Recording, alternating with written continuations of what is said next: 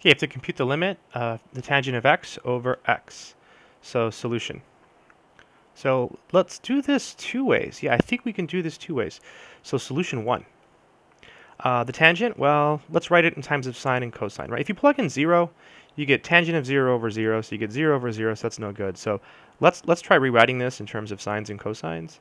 So this will be sine x over cosine x, all divided by x, right? So this is really the limit as x approaches 0. Now, it's all of this divided by x. So when you divide, you multiply by the reciprocal. So this is going to be sine x over cosine x times 1 over x.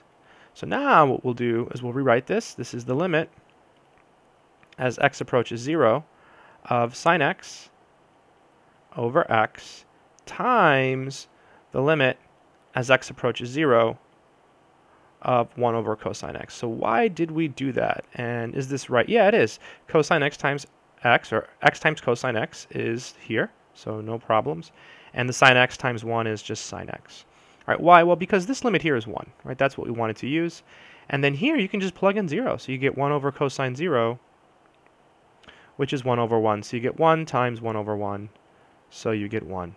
So there is another way to do this problem. Let me show you. So solution 2, we have the limit as x approaches 0 of the tangent of x over x.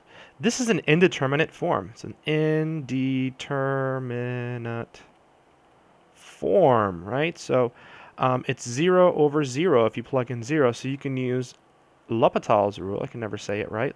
L'Hopital's. And L'Hopital's rule says whenever you have an indeterminate form that looks like 0 over 0, among other cases, but in this case we have 0 over 0, we just take derivatives. So the derivative of tangent is secant squared x. The derivative of x is 1. At this point, you can plug in 0. You get secant squared of 0, which is 1. So two ways to do the same problem. So if you haven't learned L'Hopital's rule yet, you probably want to do it the first way. If you have learned L'Hopital's, you could do it this way. But I think it's worth knowing how to do it both ways. It definitely is worth it.